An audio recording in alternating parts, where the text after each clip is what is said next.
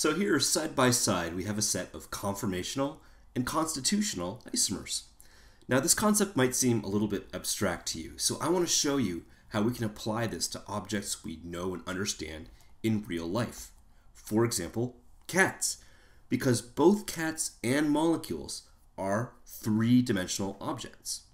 So here on the left, we have the same cat, but in two different conformations, two different three-dimensional shapes of different energies. They can be converted into each other. However, just like cats tend to spend most of their time in the low energy conformation more than in the higher energy conformation, molecules do too, spending more time in the low energy staggered conformation than they do in the high energy eclipsed conformation.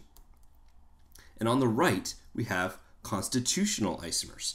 Here, we've switched the position of a tail and a foot. These two cats are made of the same pieces, 4 legs, a head, and a tail, but the connectivity is completely different. No amount of rotation can change the cat on the left, the cat on the right. So based on this, we can start building a flowchart of different isomers. If the molecules have the same molecular formula but only differ in their three-dimensional shape, in other words, they can be interconverted through a bond rotation, we call them conformational isomers. If they differ in their connectivity, they are constitutional isomers. Now here's a question.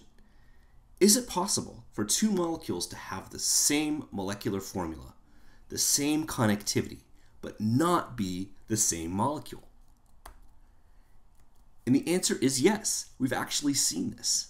For example, some molecules with double bonds are a perfect example. Both of these molecules, for example, are 2-butene, but they have different shapes. And since we can't rotate about a double bond without breaking it, these molecules have different physical properties, different boiling points, different melting points. They're different molecules.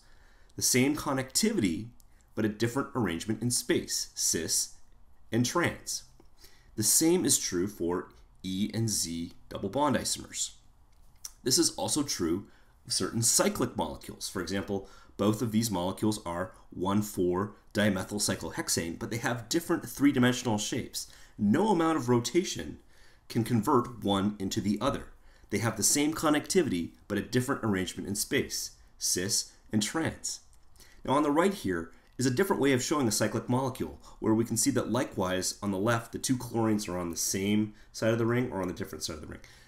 Here we're looking at the cyclic molecule from the side. It's kind of a side-on view. So these are examples of stereoisomers. They've got the same connectivity, but a different arrangement in space. Now, just as a hint, EZ and cis-trans denote arrangements in space. So anytime you see two molecules which have the exact same name, but they only differ in their designation E or Z, or cis or trans, you're dealing with stereoisomers.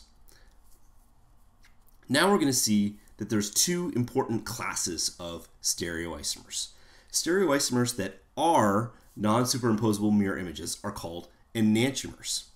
Now this term non-superimposable causes confusion sometimes, so we'll talk about that in a second. We can illustrate this again with cats. These are enantiomers. See how this cat has a white front right leg and this cat has a white front left leg? And do you see how they're mirror images? But they're not superimposable on each other. If you were sitting in your room and one of them walked in, you'd know immediately which one it was. It's either righty or lefty. So that's an illustration of enantiomers. Stereoisomers that are not non-superimposable mirror images are called diastereomers.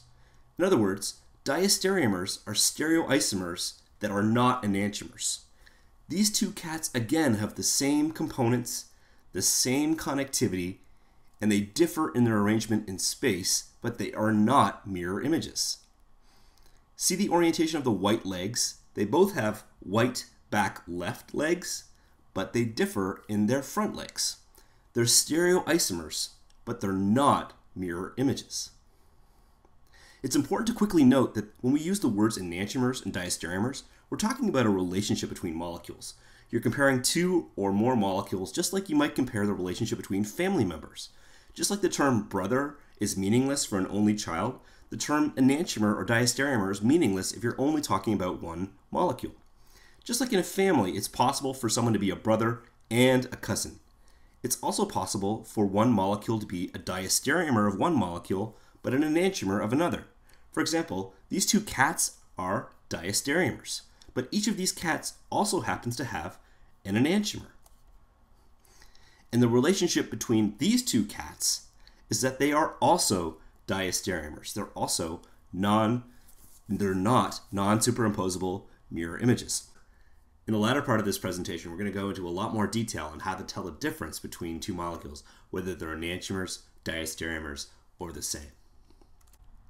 Hey, if you found this video helpful, please upvote, comment, or share. In the Crash Course on Stereochemistry, you'll find the full 61-minute presentation, along with dozens of solved practice exam problems, and over 4 hours of video where we walk through in step-by-step detail how to think through and solve the most important types of stereochemistry problems. For more, go to masterorganicchemistry.com/isocats. Thanks for watching.